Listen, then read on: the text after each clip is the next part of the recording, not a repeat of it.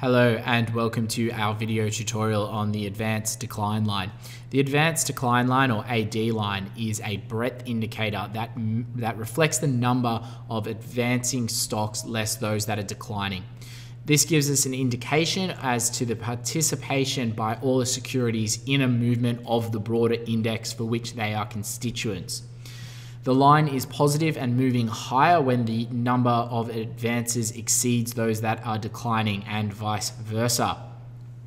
When compared with the index itself, the AD line should confirm similar movements in the same direction. So when we see the index moving to new near-term highs, we want to see the AD moving to new near-term highs as well. The inverse is true. So when the index is moving to new lows, we want to see the AD line moving to new lows as well.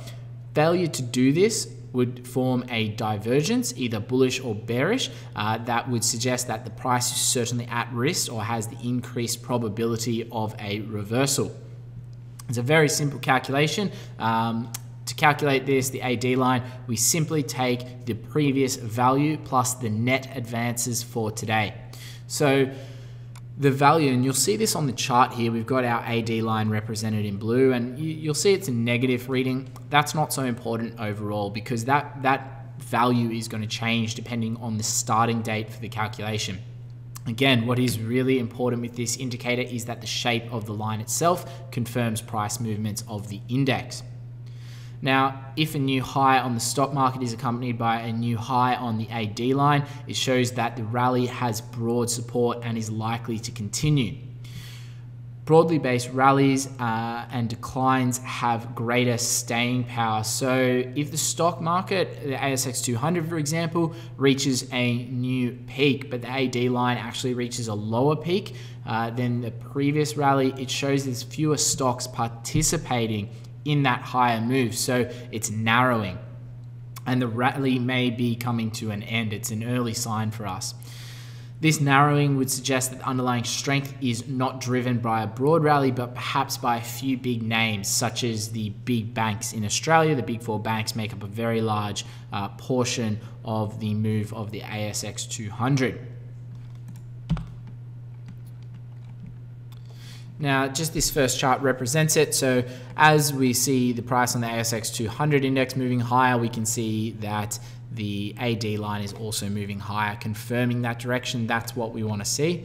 I've also put on a small histogram here in green, which just highlights the net advances for that day. So when it's positive and it's above zero, more securities in the ASX 200 index advanced on that day. And when it's negative, more securities declined than advanced. And if the indicator or the histogram is at zero, then the number of securities that advanced was equal exactly to the number of securities that declined. Now, this second chart highlights that divergence that I just mentioned. Now, we can see in 2013, in March, the ASX 200 index moves to a new near-term high before pulling back and then moving to a higher level in May. So we're moving to new highs. At the same time, we can see our AD line actually crosses lower.